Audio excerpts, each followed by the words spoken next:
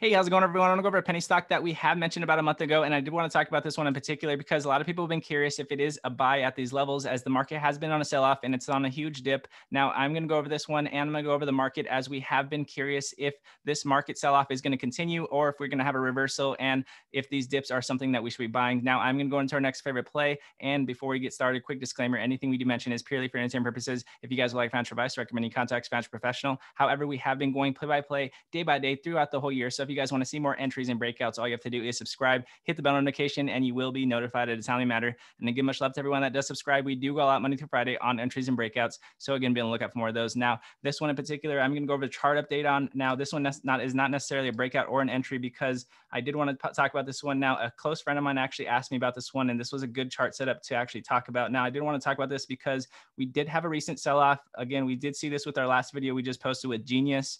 I did post an update video on that, as it did have a huge sell-off. We see this huge sell-off candle here, and a lot of people are curious if it's going to bounce off of our support here and actually create a new support line, or if it's going to continue to sell off. Now, we are going to let the play come to us on this one. We want to make sure this one does consolidate, as I mentioned, because we could see here on the overall market, on the IWM, which is the overall market, you can see that we have been having a sell-off. You see the same red candle that you see on most of your stocks probably, and that huge red candle is something to look at. So again, watching the IWM is very key at these levels, because if it does break below this, it could break down to our previous resistance around 206, and we want to make sure we're not in the middle of that.